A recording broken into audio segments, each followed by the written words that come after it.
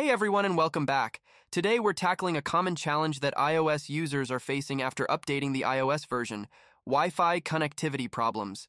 If your Wi-Fi starts acting up, stay tuned as we explore some solutions to get things back on track. Let's get started. A quick and effective troubleshooting method is to restart your iPhone. Press and hold the power button until the slide to power off slider appears. Swipe to turn off your iPhone.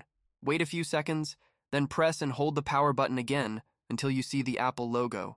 Let your iPhone restart and check if the Wi-Fi issue persists. If a simple restart doesn't resolve the issue, let's try forgetting the Wi-Fi network and reconnecting. Head to your iPhone settings, tap on Wi-Fi, find your network, tap the I icon, and select Forget this network. Confirm your decision. Now go back to the Wi-Fi settings, find your network again, and reconnect by entering the password.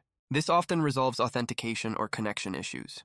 If the problem lingers, our next step is to reset network settings. Keep in mind that this action will reset all network-related settings on your iPhone, including Wi-Fi passwords and VPN configurations. Go to Settings, then General, and scroll down and find Transfer or Reset iPhone. Tap on Reset, and now tap on Reset Network Settings and confirm.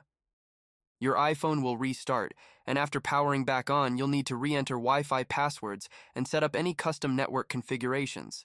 This step is a bit more drastic, but can resolve persistent Wi-Fi issues. So there you have it, some simple solutions to troubleshoot and fix Wi-Fi issues on your iPhone after installing the new iOS 17.5 version. If you found this video helpful, consider giving it a thumbs up, and don't forget to subscribe for more tech tips and tutorials. If you have questions, let us know in the comments below. Thanks for tuning in, and we'll catch you in the next video.